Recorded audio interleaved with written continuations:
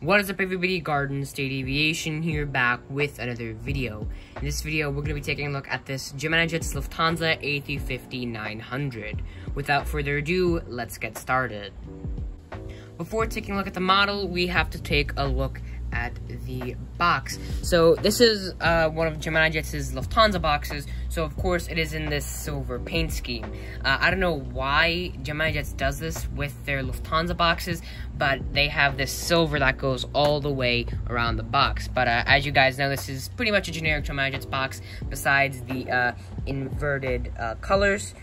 You have gray, you have like a silverish background, and then you have, of course, the GeminiJets logo, clip art of the aircraft, Airbus A350-900, the registration of the aircraft, Lufthansa logo, and you have the flap and the information on the flap.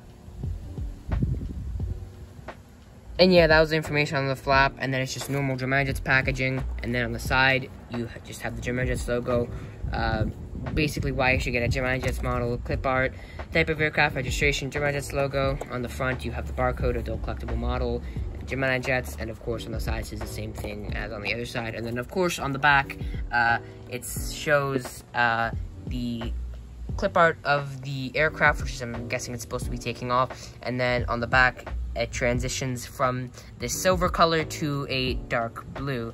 Of course, this is licensed by Lufthansa.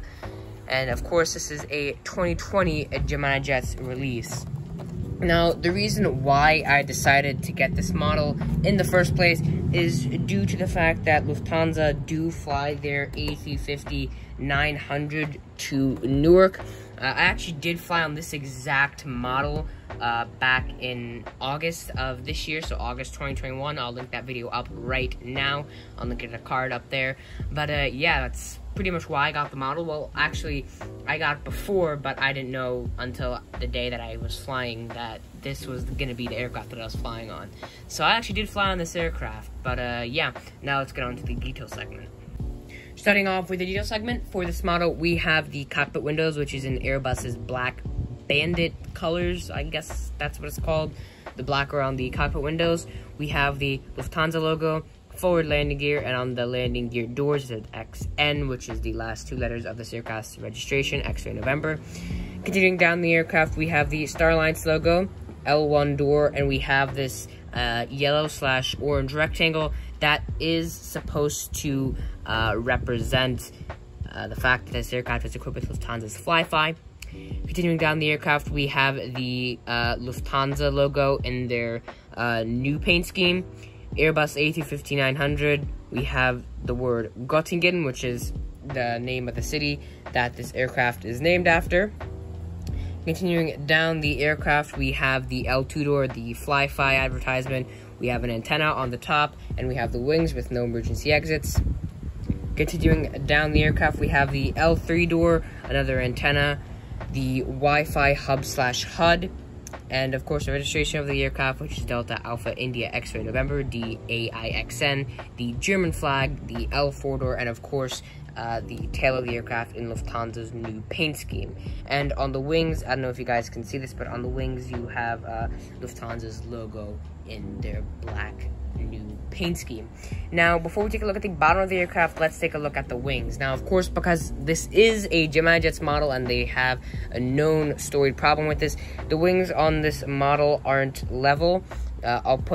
Sorry, we had some technical difficulties. Anyways, continuing with what I was saying, the wings on this model aren't level, as you guys can see, and of course there is fan blades inside the engines of this model. Now, the weird thing about the engines on this A350 is the fact that on one side of the model, here, I'll put it like this so you guys can see better. On one side of the model, the engine is going up, and on the other, the engine is like going like really up. Yeah, that's a problem that GeminiJets has, and I don't really like that about their A350 molds, but you guys should stay tuned for the comparison that I have coming.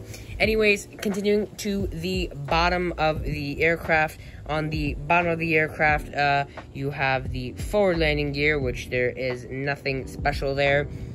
You have the back landing gear, which actually moves, and here's a better view. Here you guys go. the landing gear actually moves up and down, which I'm guessing is supposed to mimic the takeoff and landing, but it's a very loose design, and I was just playing with it too much, otherwise the landing gear will become broken. But yeah, that being said, that does conclude the detail segment for this wonderful GeminiJets model.